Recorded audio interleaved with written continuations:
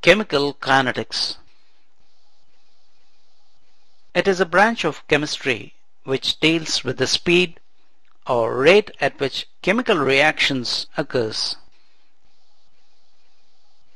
Chemical reactions based on their rates are classified as fast reactions, moderate reactions, and slow reactions. Fast reactions. The reactions which occur rapidly or instantaneously, and it is difficult to measure their speed, are said to be fast reactions. Neutralization reactions between acids and bases are fast reactions. When hydrochloric acid is added to base sodium hydroxide, sodium chloride salt is formed immediately, as shown by the equation. Hence, it is a fast reaction. Similarly, when aqueous sodium nitrate is added to sodium chloride solution, a white precipitate of silver chloride is formed immediately. This is a precipitation reaction.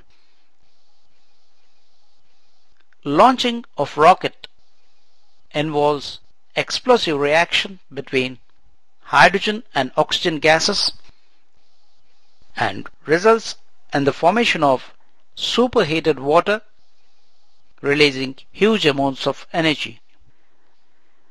This is a very fast reaction.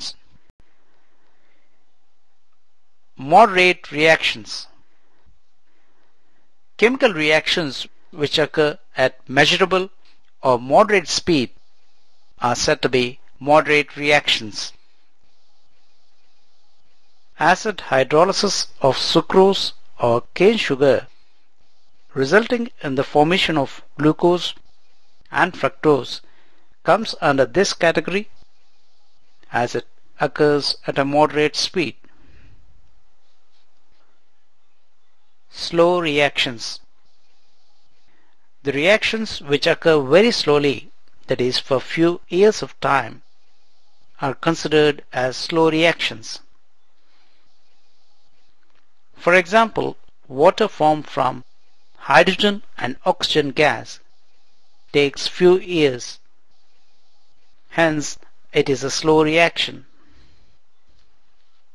Chemical weathering of larger rocks is a slow reaction. During chemical weathering process, water and carbon dioxide gas from atmosphere combine and results in the formation of carbonic acid.